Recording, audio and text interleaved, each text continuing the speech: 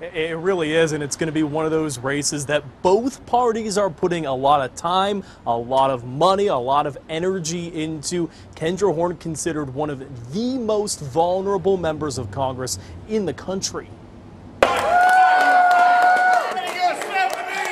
It was a race down to the wire last night.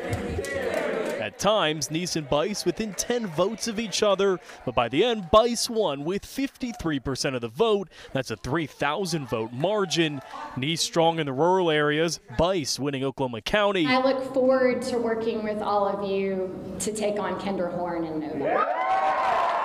Even before now, both parties' congressional committees said they saw this race as a major target. Democrats want to hold on to this seat, and Republicans want it back after Kendra Horn shocked the state 2 years ago. She was the first Democrat to win this seat in more than 40 years.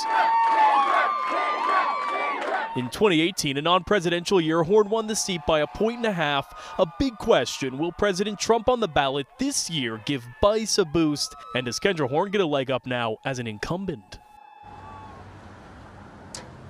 And interesting to point out, of course, this is going to be a very expensive race. Kendra Horn with the fundraising edge at the moment, but of course the primary on the Republican side just now ending, and we're expecting to see a lot of outside money in this race too. We will continue to follow it all the way until November. In Oklahoma City, Dylan Richards, KOCO 5 News.